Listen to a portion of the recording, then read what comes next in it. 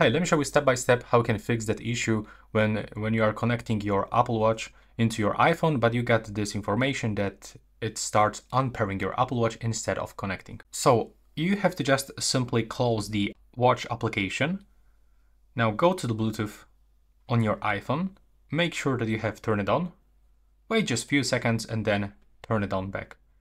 Now we have to go back into the Apple Watch application, and now we have to click to start pairing again.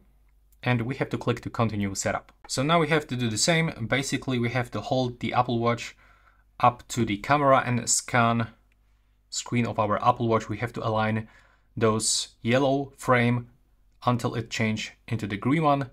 Just hold it steady for a few seconds. Be patient. Wait until the next screen appears. So it will take around a few moments. There we go. Now as you can see, our Apple Watch is paired. You already got that screen, but now let's continue. Now as you can see, we are connecting.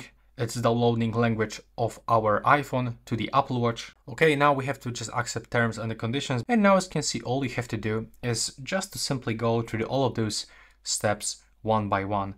So the wrist preference, left or the right one.